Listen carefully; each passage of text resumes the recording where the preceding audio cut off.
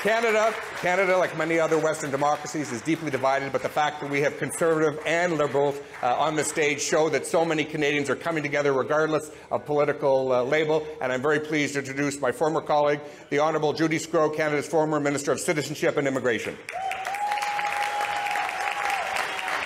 Thank you very much, John. Madam Rajavi, it's so wonderful to be back here with you again. To my colleagues in government, our friends in the US and the UK, it's great to be together because we are all united. 26 countries, over 3,600 signatures on these letters. It has to be sending a very strong message back to the regime that their time has come. They've done enough damage. It's time to move on. And as Iranians across Iran take to the streets and demand freedom. Women love freedom. Those are signs that are throughout Canada in so many ways. Madam Rajavi, your movement has made great sacrifices over the last 44 years, and I certainly don't have to mention very many of them. I was fortunate last year when I was in Albania to visit the Ashraf 3 again and to see so many people that goes back to when I was the Minister of Citizenship and Immigration. And they were just being brutalized. And so whenever I look at them, tears come to my eyes because they suffered so much. You all have suffered so much, and yet you're here. You're fighting every single day.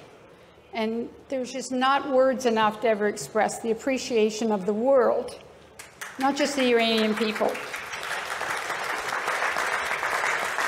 In the last 44 years, more than 120,000 lives who are among Iran's most patriotic and freedom-loving people.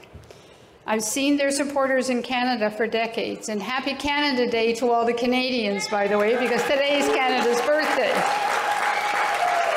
Madam Rajavi, your 10-point plan is a true example of democracy, and I'm so happy to see so many countries have recognized that. But I wanted to give you a short update on some of the things that Canada has done just in the last couple of months. Some of the diplomatic actions, sanctions, and other punitive measures.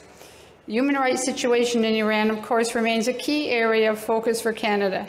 Canada has led the United Nations General Assembly resolution on the situation of human rights in Iran, which was adopted in December 2022 for the 20th consecutive year. In October, Canada hosted a meeting of women foreign ministers on the topic of human rights violations in Iran. In November, at a special session of the UN Human Rights Council, focused on the deteriorating human rights situation in Iran again, and Canada supported the initiative to establish an international fact-finding mission to investigate alleged human rights violations in Iran related to the recent protests, with particular focus on women and children. And in December, Canada supported a US-led initiative to expel Iran from the US Commission on the Status of Women. Canada, with its coordination group partners, the UK, Ukraine, and Sweden, drives efforts to hold Iran accountable for its downing of Flight PS752, which caused the death, as my colleague has mentioned, of many Canadian citizens and others with particular ties to Canada. Since October 2022, Canada has implemented another 11 rounds of autonomous sanctions targeting Iranian individuals and entities key to the regime's domestic repression, weapons proliferation, and propaganda apparatus.